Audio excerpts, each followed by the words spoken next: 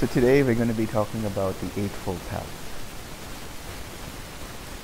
This is Majjhima Nikaya 117, Maha Chatarisaka Sutta, the Great 40. Thus have I heard, on one occasion the Blessed One was living at Savatthi in Jeta's Grove, Anathapindika's park. There he addressed the bhikkhus thus, "Bhikkhus, Venerable Sir," they replied. The Blessed One said this, "Bhikkhus, I shall teach you noble right concentration with its supports and its requisites. Listen and attend closely to what I shall say." "Yes, Venerable Sir," the bhikkhus replied. The Blessed One said this, "What, bhikkhus, is noble right concentration with its supports and its requisites? That is right view, right intention, right speech, right action, right livelihood, right effort, and right mindfulness. Unification of mind, equipped with these 7 factors, is called noble right concentration with its supports and its requisites." Generally, we don't use the word concentration because concentration denotes the idea that you become very focused. But understand that when I use the word concentration, I also mean collectedness. I don't mean that you focus. Focus is different from collectedness. Focus means that you make an effort, undue amounts of effort, that pinpoints and locks your attention on your object of meditation to the point that you become attached to the meditation. You attach yourself or sense of self to the object of meditation. Here when we talk about right concentration, that is samadhi. That is right collectedness. Samadhi. Samadhi. Now this word samadhi, what does that mean? Sama means even, to be balanced all the time. The same. The word same is similar to sama. It is the same. And the, so samadhi. Samadhi comes from the word buddhi. Buddhi here means your mind. Having a mind that is balanced. So would a mind that is one-pointed, focused, concentrated be considered balanced? It's not balanced. Would a mind that's attention is loose, unaware, unable to remain composed? I like that word, composed. I'll explain what I mean. Is that balanced? Because it's loose. The attention is scattered everywhere. So there has to be a balance. The right amount of effort, which is the 6 R's, allows the mind to remain collected. There's a word called composed, or composure. I got this from Venerable Dhammananda while I was talking to him in an interview about Bhante Punaji, and one of his translations is mental composure. I like that statement, mental composure. The mind remains steady. The mind remains stable. The attention remains unscattered. Now, somebody asked this question, what does it mean, unification of mind? Because unification of mind, does that mean that all components of the mind become unified? Or what does that mean? Unification of mind comes from the word chittas ekagata. Ekagata. Generally, ekagata is translated as eka, that is one, agrata, to make, to point. So that's always generally translated as one-pointed, ekagrata. But you forget about the first part of that, chittas ekagrata. Unification of mind. Chitta, what is chitta here? Chitta can mean consciousness, chitta can mean mind, or chitta can mean mindset. What is a mindset? The way I define a mindset is that it is a collection of similar thoughts. In the same way, a mood is a collection of similar emotions. You would say to somebody who's not feeling so well emotionally, you say he's in an angry mood, or his mood is down. Why? Because the collection of different emotions that he has make up that kind of mood. But a person who's upbeat, who's lively, who's happy, you say he's in a good mood. What does that mean? His thoughts and his emotions generally are uplifted. So here when we talk about unification of mind, chittas ekagata, what we are saying is it is a collection of similar thoughts. That's why when you meditate in loving kindness, in compassion, in joy, in equanimity, what happens? There are similar thoughts that arise in relation to that loving kindness. It's not necessary that your mind remains completely still. That's not the key here. Your mind will remain still naturally. You can't just still the mind like that. Not until you've let go of all the fetters. By then your mind is absolutely still anyway. But when it comes to stilling the mind, there is a process to this. Okay? So when we talk about unification of mind, what it means is that the attention is balanced. The attention remains unscattered, and it's around similar thoughts or ideas related to the object of meditation. For example, when you think about your spiritual friend, what might come up is how loving your spiritual friend is, how kind your spiritual friend is, the image of his or her smile comes up, the image of his or her bright face comes up, whatever it might be.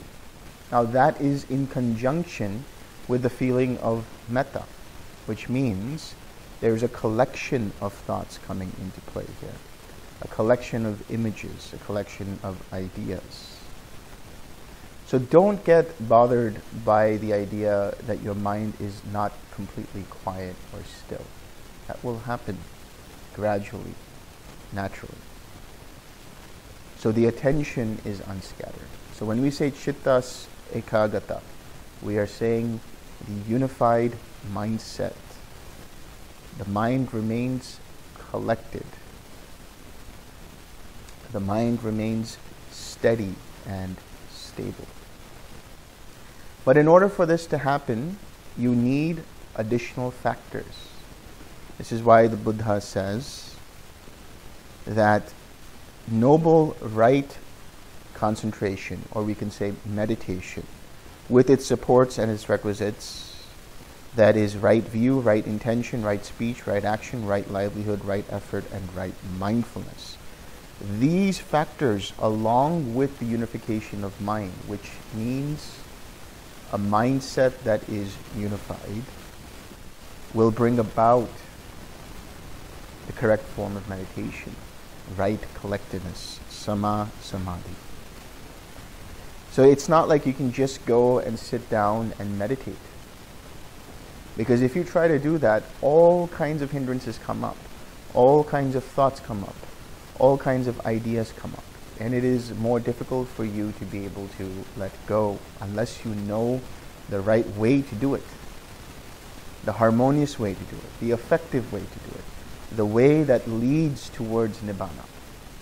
There is a way that leads to nibbana, and there is a way that does not lead to nibbana. The right way and the wrong way. So the right way is the Eightfold Path. There's a reason why this path is the way it is. Because it supports, it's like a ladder, it supports one another. One leads to the other and supports for the process of right meditation. for the process of right collectedness. So how does this happen? Now we're going to get into the Eightfold Path. What are the different factors of the Eightfold Path? Therein, bhikkhus, right view comes first. And how does right view come first? One understands wrong view as wrong view and right view as right view. This is one's right view. That's the simplest understanding of right view. Understanding the difference between what is wrong and what is right. Unfortunately, there are some people in the world who don't even know that. That's a tragedy. They're not even aware of what is right and what is wrong. So, in order for you to understand right view, you need to understand what is the wrong view. So you know that your mind is not following in the footsteps of wrong view. And what, bhikkhus, is wrong view? There is nothing given, nothing offered, nothing sacrificed. No fruit or result of good and bad actions. No this world and no other world. No mother, no father. No beings who are reborn spontaneously. No good and virtuous recluses and Brahmins in the world who have realized for themselves by direct knowledge and declare this world and the other world. This is wrong view. Wrong view is the view that does not look at karma. It's the view that says that there is no meaning in giving. There is no meaning in being generous. There is no meaning in being charitable because it doesn't have an effect. There is no cause and there is no effect. It says there is no this world and there is no other world. Here, like I said the other time, you can interpret this in two ways. One, meaning that there are no other realms, or that there is no possibility for you to enter the altered states, that is to say, higher states of mind. That there is no possibility for you to experience jhanas. No mother, no father. What does this mean? Here the wrong view says is we don't owe anything to our parents. That there are no beings reborn spontaneously. Now there are two ways of understanding this. That is to say that there are no devas, there are no brahmas, there are no other beings aside from what we see here. I'll grant you that that doesn't need to be believed in until you see it. But there is another way of understanding this. That is to say, reborn in terms of every moment. In your meditation, you will see this. You will experience this. You will see the arising and passing away of individual consciousnesses. You will see how dependent origination works, and you will see for yourself that indeed there is rebirth in every passing moment. And that there are no good and virtuous recluses and Brahmins in the world who have realized for themselves by direct knowledge and declare this world and the other world. In other words, that there are no teachers present who can show the way out of this suffering. But we see that for ourselves now. We see the Buddha and the Arahats and their students. They were practicing and they saw for themselves the way out of suffering. But to deny that is wrong view. So how do you come from wrong view to right view? You experience for yourself the Dhamma and see that it works. You teach yourself how the mind works, and you listen to the voice of another. That voice of another is the Buddha, or an Arahat, or his student, or at this point in time, whatever that it is that we read from the suttas, whoever that might be, who is reading the suttas and explaining it. When that Dhamma is given, you see for yourself, and you don't just blindly believe in it. You experiment using the confines of what is given to you in terms of the precepts and the other factors of the Eightfold Path. And using those tools, you investigate and examine and practice and see whether this process works for you or not. And from there you gain experiential confidence. And then there is no doubt in the Buddha, Dhamma, and Sangha. And then right view is beginning to be established. The first level of right view is beginning to be established, because now you see, as the Buddha says, and what bhikkhus is right view? Right view, I say, is twofold. There is right view that is affected by taints, partaking of merit, ripening in the acquisitions. And there is right view that is noble, taintless, supramundane, a factor of the path. And what bhikkhus is right view that is affected by the taints, partaking of merit, ripening in the acquisitions? There is what is given, what is offered, and what is sacrificed. There is fruit and result of good and bad actions. There is this world and the other world. There is mother and father. There are beings who are reborn spontaneously. And there are in the world good and virtuous recluses and Brahmins who have realized for themselves by direct knowledge and declare this world and the other world. That's the mundane right view. You come to this from your own experience. You realize that actions do have consequences. You realize that bad intentions lead to bad states of existence. Good intentions lead to good states of existence. That there is meaning in giving and being generous and charitable. That we owe a massive debt of gratitude to our parents, because we realize, had it not been for them, we would not be in this life, and from this life be introduced to the Dhamma that allows us to understand the escape from suffering.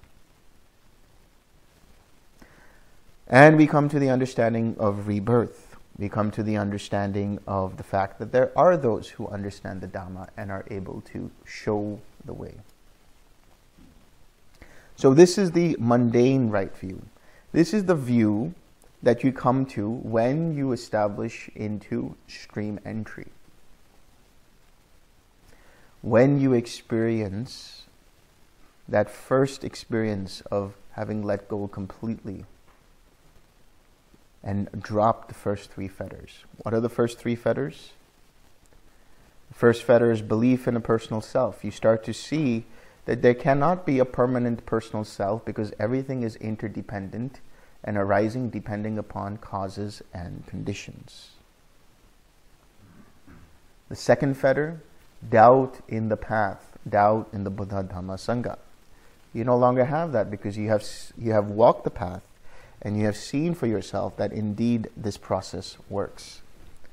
The third, clinging to rites and rituals. You let go of that completely because you understand rites and rituals have a place in whatever that is, whether it's chanting or lighting a candle or lighting a lamp. It uplifts the mind to that extent, but it does not directly take you to Nibbana. You see what directly takes you to Nibbana, and that is the practice itself. So you let go of any clinging to rites and rituals. This is stream entry. The breaking of these three fetters is stream entry. And so he says, this is right view affected by taints, because there are still the asavas present. What are the asavas? The asavas are threefold. There are three asavas. There is the asava of sensual craving, there is the asava of being, and there is the asava of ignorance. These are still present to some extent, one way or the other. Partaking of merit and ripening in the acquisitions, meaning this view still partakes in the process of karma, ripens in the process of karma. There is still a sense of self being taken personally that is identified with. This is where you have to understand. Just because you let go of the belief in personal self doesn't mean that the mind automatically lets go of taking things personally or identifying with things. that is because conceit is still there. The belief in a personal self, or letting go of the belief in a personal self, is the experience of understanding that everything that arises due to causes and conditions. That's it. But the intrinsic taking of this is me, this is mine, this is myself, is still present in the fetter of conceit, which goes away at full awakening. And what bhikkhus is right view that is noble, taintless, supramundane, a factor of the path. So right view that is noble, that means you have entered into the stream, and moreover taintless, which means you have destroyed the three asavas. Supramundane, that is beyond just this world of the five sense bases. It is now locked into the mind, a factor of the path. The wisdom, the faculty of wisdom, the power of wisdom, the investigation of states enlightenment factor, the path factor of right view in one who is noble, whose mind is taintless, who possesses the noble path and is developing the noble path. This is right view that is noble, taintless, supramundane, a factor of the path. So usually the supramundane right view are the Four Noble Truths. That is, you fully understand what suffering is, you fully abandon all craving and conditions for suffering, you fully realize and experience nibbana and the cessation of suffering, and you perfect the cultivation of the Eightfold Path. But here the Buddha goes even deeper and he says, there are factors to the supramundane right view that is taintless, and that is the wisdom. What is the wisdom? The seeing of dependent origination. The seeing and understanding and experiencing of dependent origination when you come out of cessation of perception, feeling, and consciousness. The faculty of wisdom and the power of wisdom. So the faculty of wisdom is that which you exercise in the form of practicing. The power is a result, is the natural condition of wisdom present in the mind. The investigation of states enlightenment factor. This is Dhamma Vichaya, seeing things as they actually are. This is the second enlightenment factor that is dependent upon mindfulness. Remember when I talked about investigation of states, I said it's not about analyzing and going deep into, it's about seeing things as they are, understanding what is present and what is not present. And the path factor of right view in one whose mind is noble, taintless, and possesses the noble path, or is developing the noble path. Now, how do you get to this right view? Whether it's mundane right view or supramundane right view. How do you get to it? Here the Buddha says, one makes an effort to abandon wrong view and to enter upon right view. This is one's right effort. The 6 R's. You recognize if there is present in your mind any sort of wrong view or components of wrong view. Because now you know what is right view and what is wrong view. You see for yourself, this is right view and this is wrong view. You have been told. So now you can compare. Is my mind identifying with this process? Is my mind being ungrateful? Is my mind being blind to the understanding of action and consequence? Is my mind not being charitable? Is my mind being stingy? Is my mind being not generous? And you can recognize that. You can release that. You can relax. You can uplift the mind and replace that wrong view with right view. Every time you identify with a process, you can recognize that, let go, and come to the right view of the Four Noble Truths. Indeed, whenever you experience and adapt and apply the 6 R's, you're coming into alignment with the Four Noble Truths. Mindfully, one abandons wrong view. Mindfully, one enters upon and abides in right view. This is one's right mindfulness. Mindfully, what does that mean? What does it mean to be mindful? It means to observe how mind's attention moves from one object to the other. Remembering to observe how mind's attention moves from one object to the other. So mindfully, meaning you recognize that the mind is in wrong view and you bring it to right view. This is mindfulness. You see that it was in wrong view and now it comes back to right view. Thus, these three states run and circle around right view. That is right view, right effort, and right mindfulness. How? Because with that initial right view, you're able to recognize what is wrong view and what is right view. With the right effort, you're able to let go of wrong view and come to right view. That is using the 6 R's. By recognizing this, the first R in the 6 R's, you're using mindfulness to see where the wrong view is and recognizing and seeing how your attention goes from that to right view.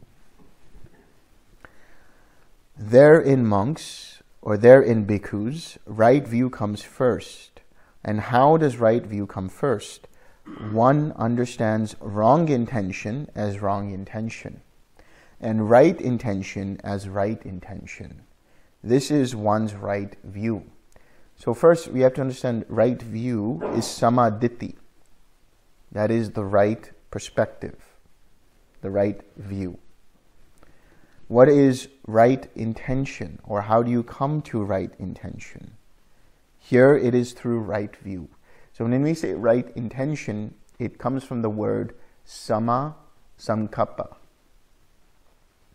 Sankappa means to have a motivation, right? Sankappa means to make a goal, to have an inclination. And what is that right intention? We'll explore that here.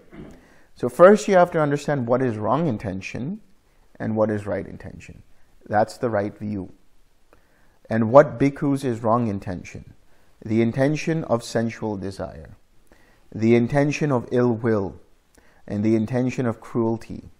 This is wrong intention. So what is sensual desire here? The mind experiences something through the 5 physical sense bases and grasps at it and wants more of it. What is the ill will? Here the mind has aversion towards it or against it. Whatever it is that it is experiencing. The mind identifies with something and has aversion towards anything that is not with what the mind identifies. And then what is cruelty? Cruelty is the inability to recognize the suffering in another being. It is the intention to harm. It's the intention to harm and add to the suffering of another being. And what bhikkhus is right intention? Right intention, I say, is twofold. There is right intention that is affected by taints, partaking of merit, ripening in the acquisitions, and there is right intention that is noble, taintless, supramundane, a factor of the path. And what bhikkhus is right intention that is affected by taints, partaking of merit, ripening in the acquisitions? The intention of renunciation, the intention of non-ill will, and the intention of non-cruelty. This is right intention that is affected by taints, ripening in the acquisitions. The intention of renunciation. That comes from the word nekkhamma, which means to let go. What are you letting go? Your identification with whatever you think you possess, or whatever you think you want to possess, or whatever you think you are. Letting go of seeing things as me, as mine, or myself. Whether it is The clothes that you wear, the house you live in, your relationships with others, your emotions, your thoughts, your ideas, your works, your job, your career, whatever it might be, your meditation.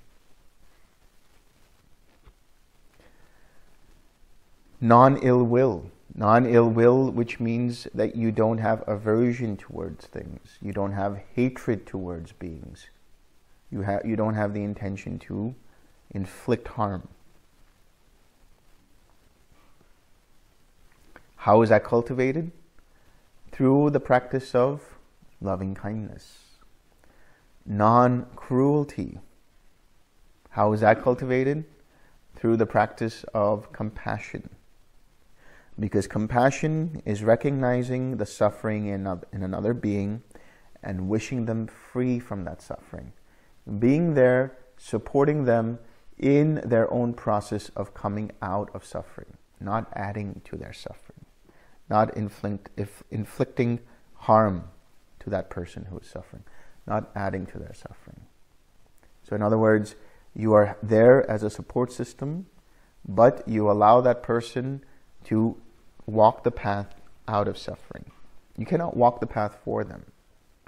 They have to do it themselves. And what bhikkhus is right intention that is noble, taintless, supermundane, a factor of the path. Now the Buddha goes even deeper here. He says, the thinking, thought, intention, mental absorption, mental fixity, directing of mind, verbal formation in one whose mind is noble, whose mind is taintless, who possesses the noble path or is developing the noble path. This is right intention that is noble, a factor of the path. So another way of explaining or understanding mundane and supermundane is that the mundane is where you are exercising the factors of the path. The supermundane is where it becomes natural to you, until it becomes the automatic process in your mind when your mind is free of all taints. So the factors of such a supermundane right intention is the thinking, the thought, intention, mental absorption, mental fixity, directing of mind, and verbal formation.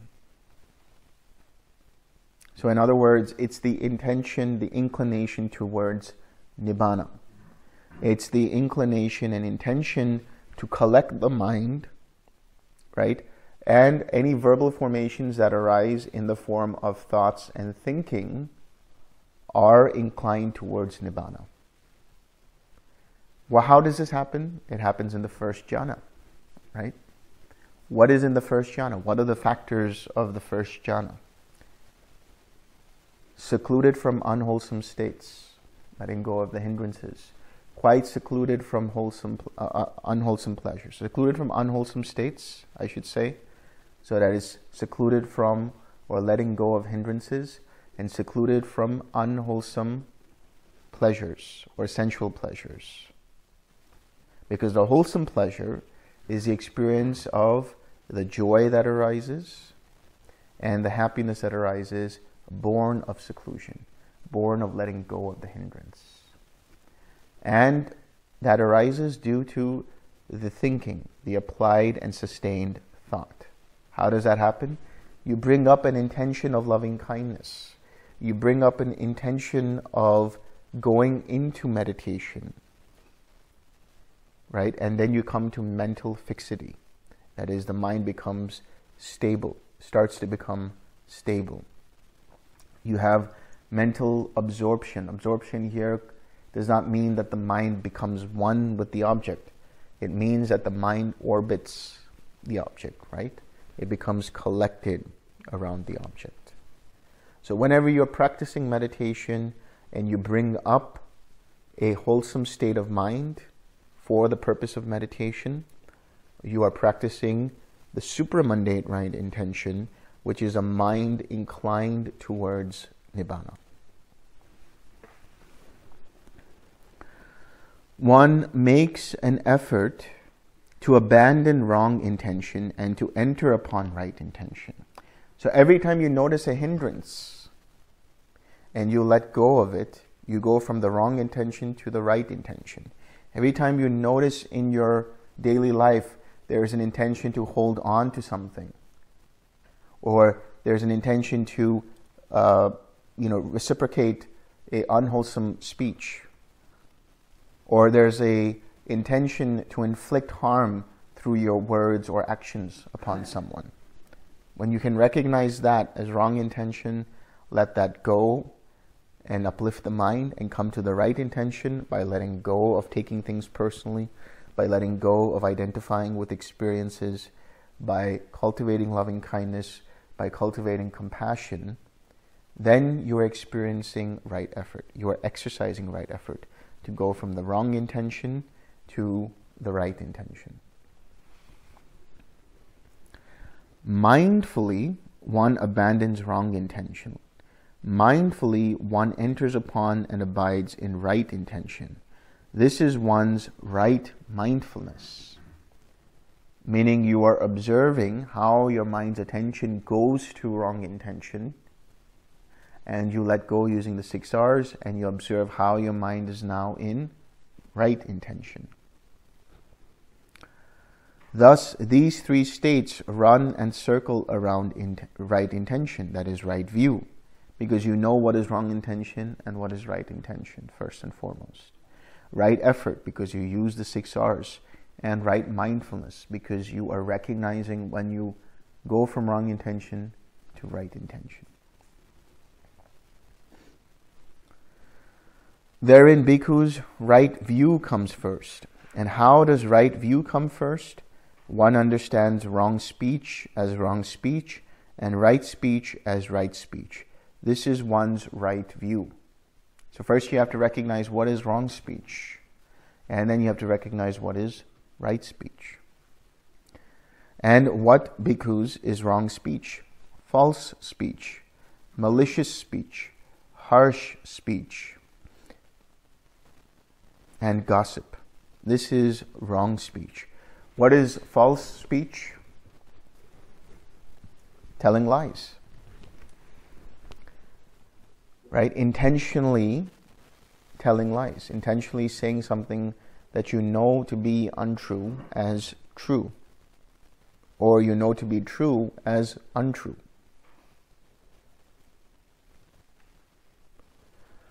What is malicious speech? Malicious speech is where the mind wants to use words to bring harm to another being. Malicious, to bring malice, to bring harm. What is harsh speech? That is crude speech, abusive speech, using all those 4-letter words,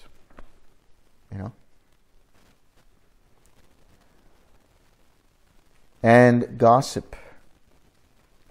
Gossip is speaking about another person, which you don't know whether it's true or not, but you're speaking about them in a way that is critical, in a way that is maybe true, maybe untrue. But how do you know if it's gossip? If you feel uncomfortable talking about that person if they were in this room with you. Right? So if I was telling you about somebody here, and they were not in the room, and I said, this person is so-and-so, and they said this and this, and this is what happened, and they broke up with this person, and now they're doing this, all kinds of things.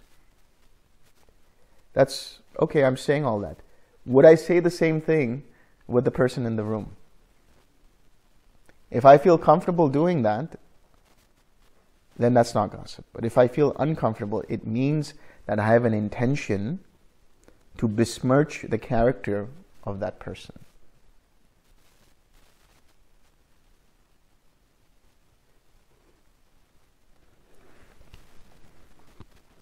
And what, bhikkhus, is right speech? Right speech, I say, is twofold. There is right speech that is affected by taints, partaking of merit, ripening in the acquisitions. And there is right speech that is noble, taintless, supramundane, a factor of the path. And what bhikkhus is right speech that is affected by taints, partaking of merit, ripening in the acquisitions. Abstinence from false speech. Abstinence from malicious speech. Abstinence from harsh speech. Abstinence from gossip. This is right speech that is affected by the taints, ripening in the acquisitions. So a nice way to understand right speech is an acronym that I use, which is called THINK. To think before you speak. So that's THINK. T stands for timely. Is it the right time to say what you want to say? H is for honesty. Do you know what you are going to say to be truthful? I is for intention. What is the intention behind why it is that you want to say whatever it is you want to say? Is it intentionally wholesome? N is for necessity. Is it necessary for you to say it? Is it necessary for the other person to hear it? And K is kind. Can you use kind words? Can you speak kindly? Now somebody asked me this question, but what if you're a parent and you have to shout at your child? You have to scold your child. Or somebody's not somebody's being belligerent in the workplace. Somebody's being having insubordination at the workplace. How do you deal with that? Can you shout kindly? Can you scold kindly?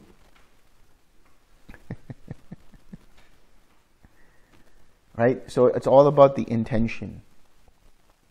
It's all about making sure you don't take it personally with yourself and you don't make it personal for the other person. Right? If you have to criticize them, bring to light their actions, not what they're doing, not what they are or what you think they are. Bring up what are the actions that are wrongful and address that. Don't make it personal.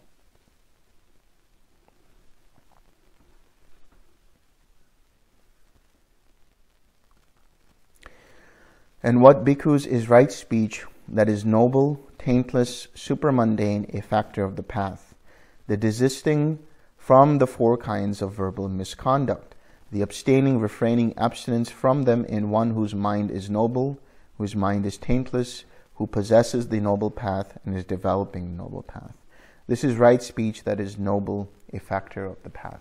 In other words, now you are automatically utilizing right speech. In other words, you don't have to think about, am I using right speech or am I using wrong speech? You're automatically exercising the ability to use right speech.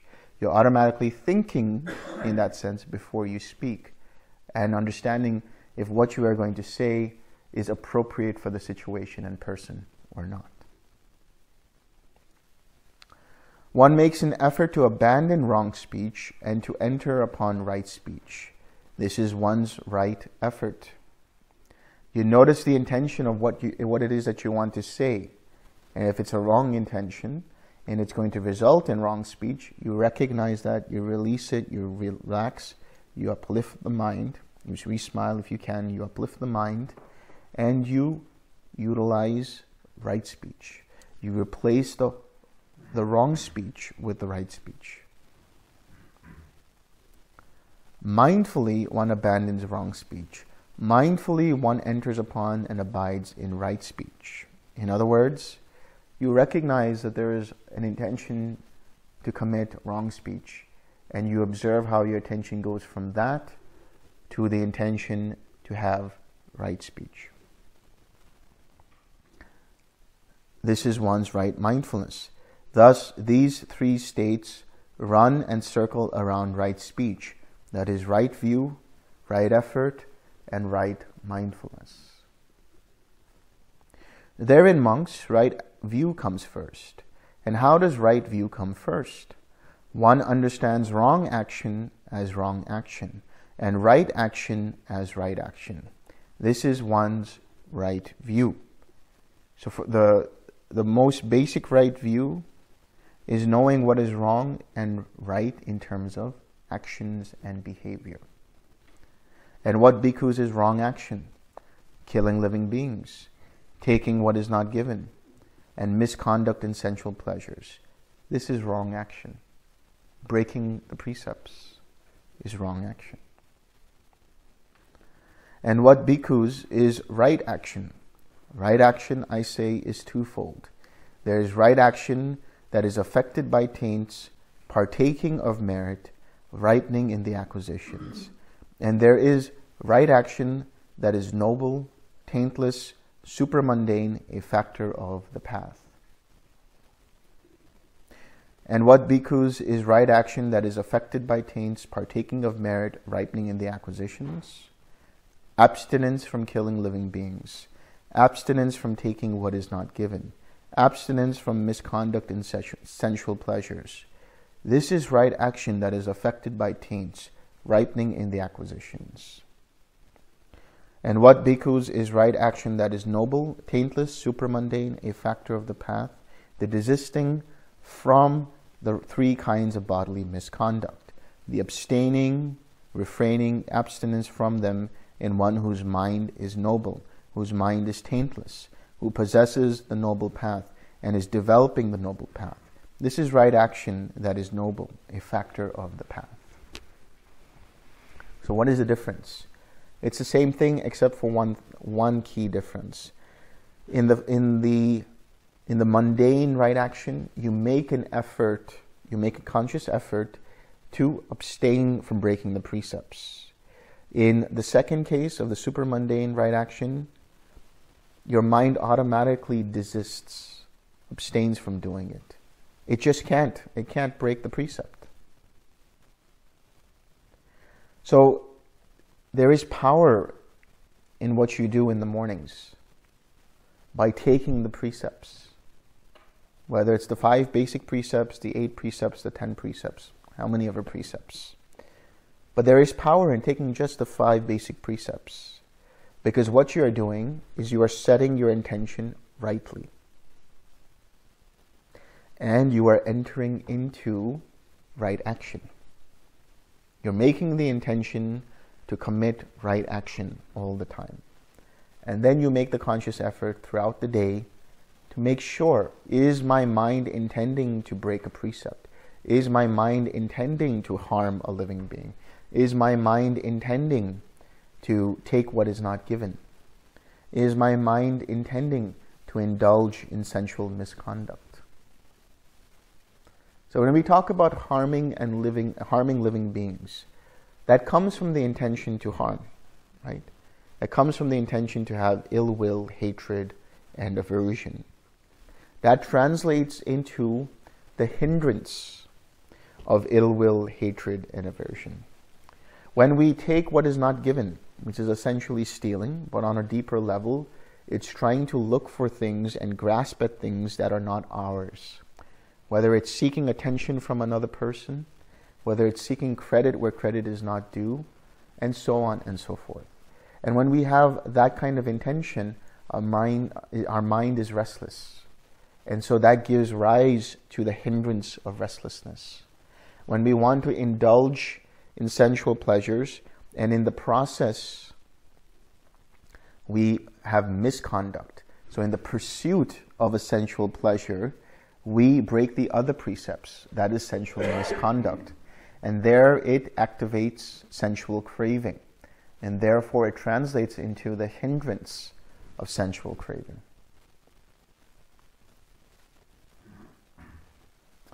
And then when we use false speech to trick, to have deceit, to deceive, that means that we are creating a falsehood when we speak lies.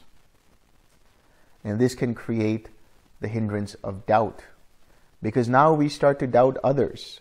If I'm not telling the truth, how can I be sure that person is telling the truth? And we start to have doubt there, and then we start to have doubt in ourselves, and that results in the hindrance of doubt. Now here it doesn't talk about the indulgence in intoxicants, but it is implied through the process of mindfulness. But let's take that also. Indulging in intoxicants. Even if you're indulging in cocaine, which is something that activates the mind, that creates activity in the mind, ultimately what does that do? It weakens the mind. It dulls the senses. It dulls the mind, which translates to sloth and torpor. Indulging in intoxicants. Intoxicants just doesn't mean alcohol and drugs, but overindulgence in anything. Binging on a Netflix show, right? Watching too much news or reading too much, right? Or browsing and surfing the internet too much.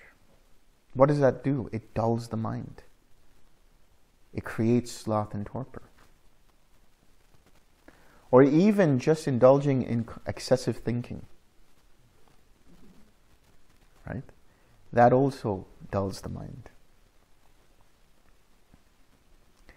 So the breaking of these 5 precepts results in the arising of the 5 hindrances. But cultivation and commitment and acting on that commitment to keep those precepts starts to clarify the mind, starts to purify the mind, so that there is no more further arising of these hindrances.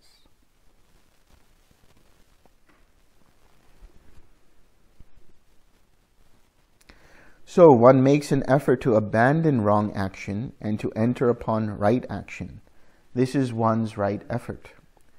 So you have the intention to break a precept, you recognize that, you release it, you relax, you re-smile, you come back, and you make the intention to keep that precept.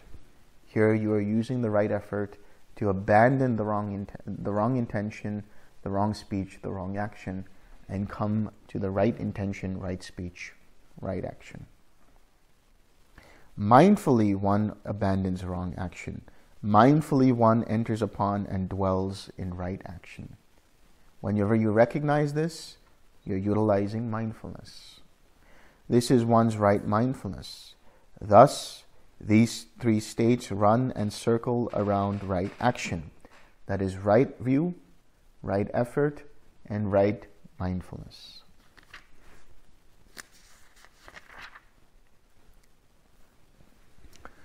Therein, bhikkhus, right view comes first. And how does right view come first? One understands wrong livelihood as wrong livelihood and right livelihood as right livelihood. This is one's right view. First you have to understand what is wrong livelihood and what is right livelihood. That's the basic right view. And what, bhikkhus, is wrong livelihood? Okay, this is interesting, but this is specifically for monks. Scheming, talking, hinting, belittling, pursuing gain with gain. This is wrong livelihood.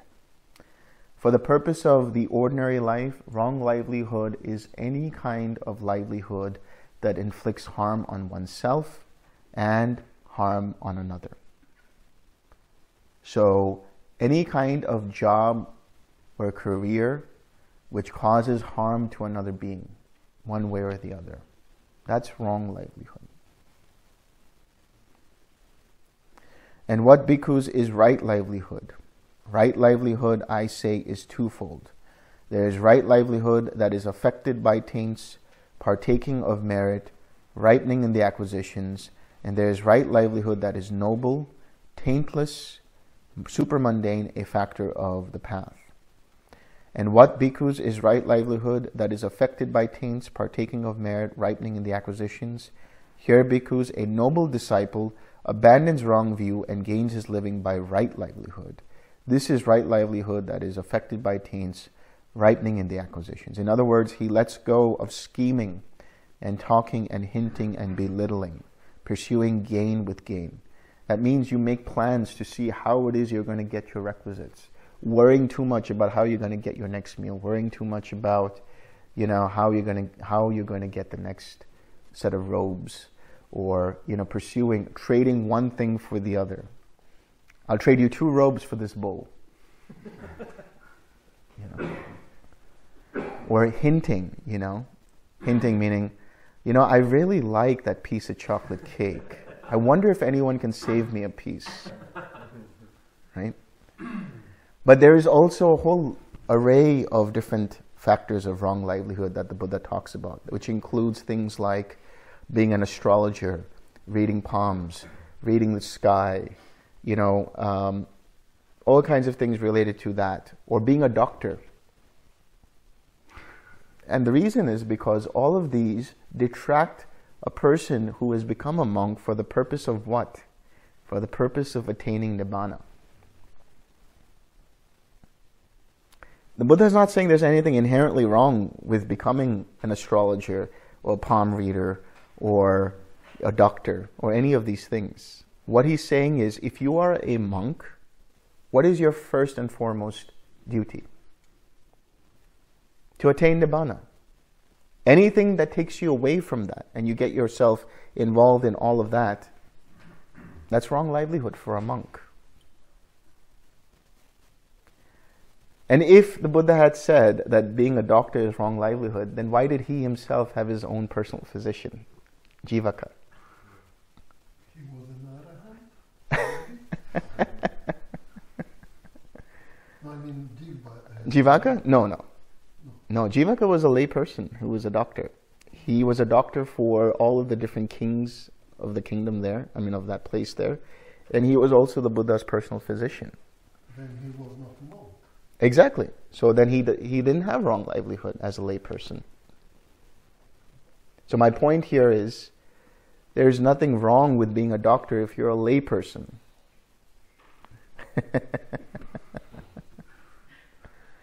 But as a monk, your foremost duty is to attain Nibbana.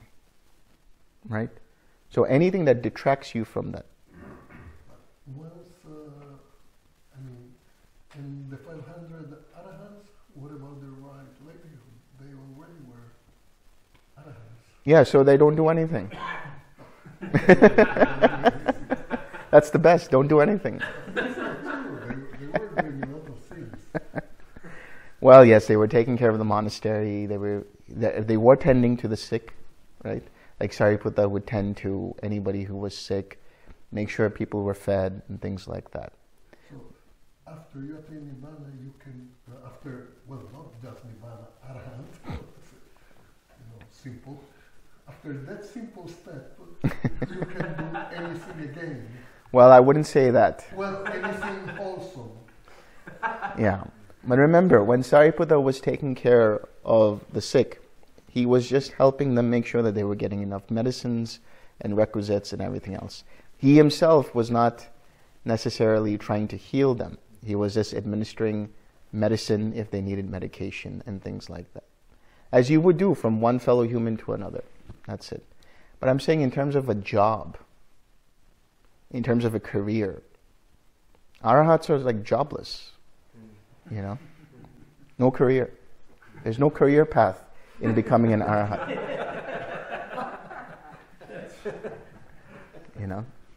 But I see what you're saying, but I hope you understand what I'm saying here. No, I understand. Yeah. Yeah. So what you're saying here is that our career path is to retire as arahat. That's right. That's right. What a great retirement, right? How to regard, in the modern day, it seems to me, many things have been watered down. And Yeah. we talk about following the old school rules as being fundamentalist. Many monks in the modern day, in Asia in particular, North America as well, they'll see them handle money. They're all about the bling, whether it's, I've seen monks in cars, all kinds of stuff. Yeah. And it's, as a layperson, it's not our place to be like, hey, are you following the Vinaya? but at the same time, they're wearing the banner of the Arhat. That is true. They are in the robes. They have to behave a certain way. I think in the modern world, it is difficult for someone not to carry money in the form of a credit card or a debit card or something like that. But for that, you would have to talk to somebody who is a Vinaya expert. How does that, how can somebody be a monk and still travel the world or travel around without money. Venmo. Who said that?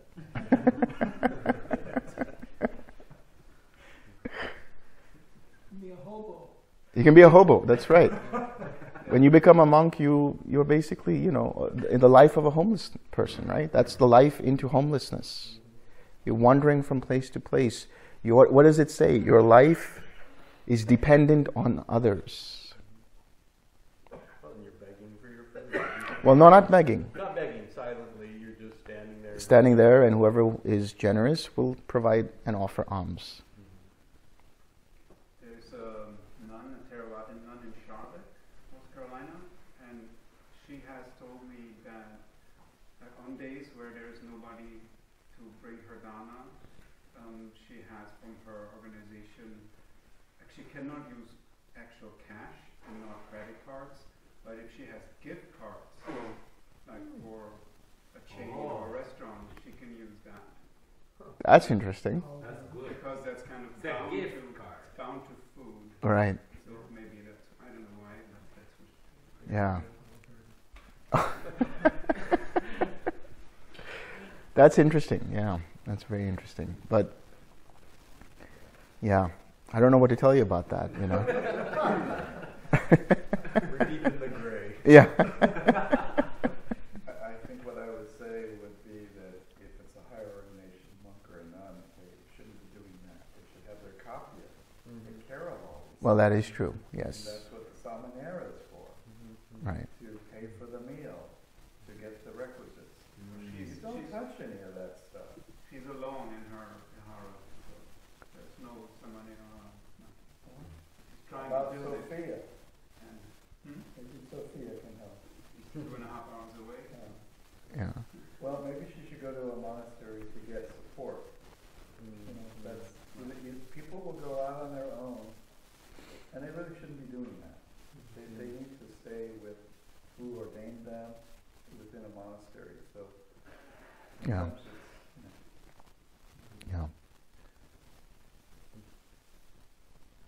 So let's come back to the sutta. So, all right, so we spoke about the right livelihood that is noble, taintless, supermundane, a factor of the path. The desisting from wrong livelihood, the abstaining, refraining, abstinence from it, in one whose mind is noble, whose mind is taintless, who possesses the noble path and is developing the noble path. This is right livelihood that is noble, a factor of the path. One makes an effort to abandon wrong livelihood and to enter upon right livelihood. This is one's right effort. You recognize whether what I'm doing is right or wrong. And you make the decision, if it's wrong, to deviate to the right. Right? That's your effort. You're mindful of these options. You're mindful of how your mind goes and inclines towards the wrong and goes from that towards the right. This is right mindfulness. And then, so mindfully one abandons wrong livelihood, mindfully one enters upon and dwells in right livelihood. This is one's right mindfulness. Thus, these three stages run and circle around right livelihood. That is right view, right effort, and right mindfulness. Therein, bhikkhus, right view comes first. And how does right view come first? In one of right view, right intention comes into being. In one of right intention, right speech comes into being. In one of right speech, right action comes into being. In one of right action, right livelihood comes into being. In one of right livelihood, right effort comes into being. In one of right effort, right mindfulness comes into being.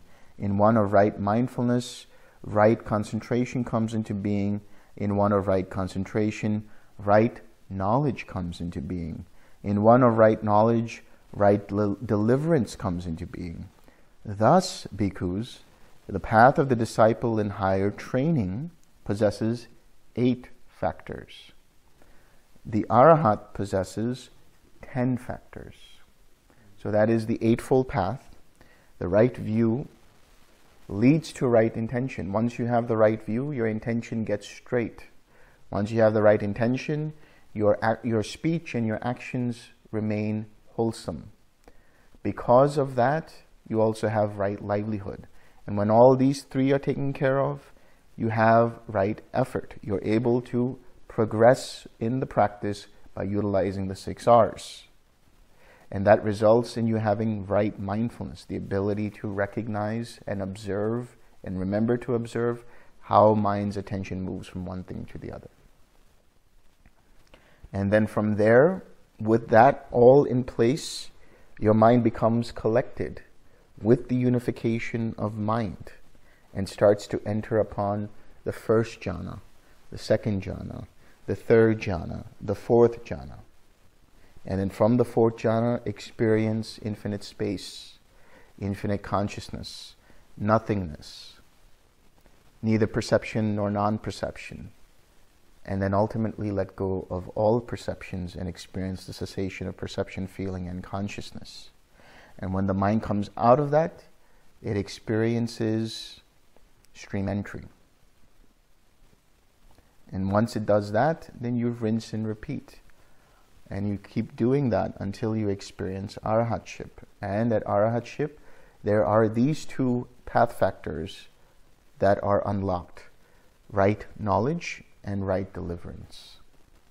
Right knowledge is samajnana. Right knowledge, right wisdom, right intention. And right deliverance is samavimutti, right liberation. So what is the knowledge that the Arahat possesses? The knowledge of the mind being liberated. Whenever you hear the Arahat saying, birth is destroyed, there is no more coming to be. What had to be done has been done. Right? All of those things, that is the knowledge that what had to be done has been done. That is the knowledge that the taints have been destroyed.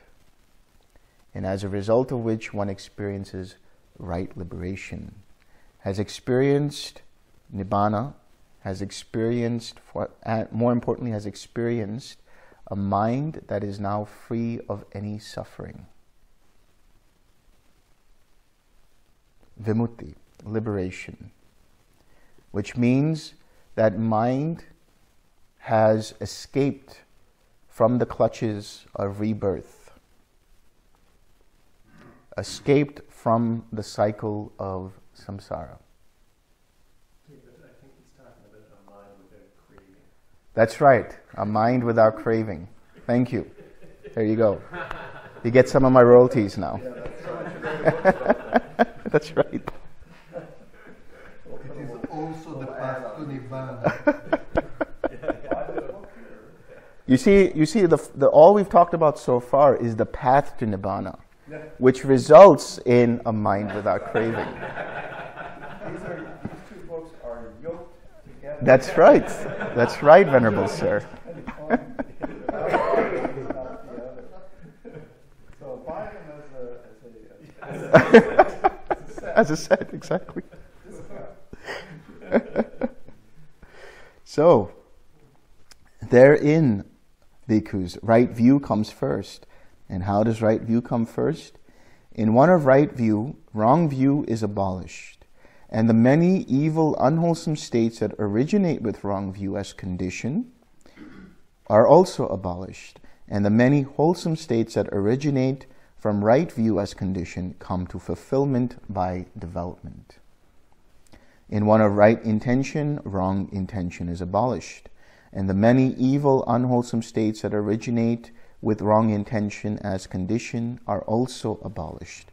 And the many wholesome states that originate with right intention as condition come to fulfillment by development. In one of right speech, wrong speech is abolished. In one of right action, wrong action is abolished.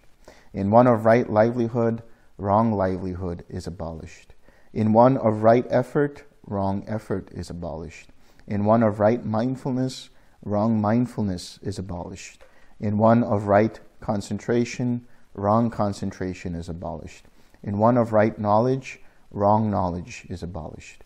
In one of right deliverance, wrong deliverance is abolished.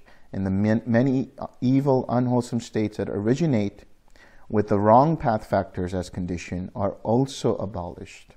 And the many wholesome states that originate with the right path factors as condition come to fulfillment by development. Thus, bhikkhus, there are 20 factors on the side of the wholesome and 20 factors on the side of the unwholesome. This Dhamma discourse on the Great 40 has been set rolling and cannot be stopped by any recluse or Brahmin or God or Mara or Brahma or anyone in the world. Because if any recluse or Brahmin thinks that this Dhamma discourse on the Great 40 should be censured and rejected, then there are 10 legitimate deductions from this assertion that would provide grounds for censuring him here and now. If that worthy one censures right view, then he would honor and praise those recluses who are of wrong view. If that worthy one censures right intention, then he would honor and praise those recluses and Brahmins who are of wrong intention. If that one censures right speech, right action, right livelihood, right effort, right mindfulness, right concentration, right knowledge, right deliverance, then he would honor and praise those recluses and Brahmins who are of these wrong path factors. If any recluse or Brahmin thinks that this Dhamma discourse on the Great 40 should be censured and rejected, then these are 10 legitimate deductions from these assertions that would provide grounds for censuring him here and now. Bhikkhus, even those teachers from Okala, Vasa, and Banya, I don't know any of these teachers, who held the doctrine of non-causality, the doctrine of non-doing, and the doctrine of nihilism, would not think that this Dhamma discourse of the Great 40 should be censured and rejected. Why is that? For fear of blame, attack, and confutation. That is what the Blessed One said. The bhikkhus were satisfied and delighted in the Blessed One's words. That's why. All right. May suffering ones be suffering free, and the fear-struck fearless be. May the grieving shed all grief, and may all beings find relief. May all beings share this merit that we have thus acquired for the acquisition of all kinds of happiness. May beings inhabiting space and earth, devas and nagas of mighty power, share this merit of ours. May they long protect the Buddha's dispensation. Sadhu, sadhu, sadhu.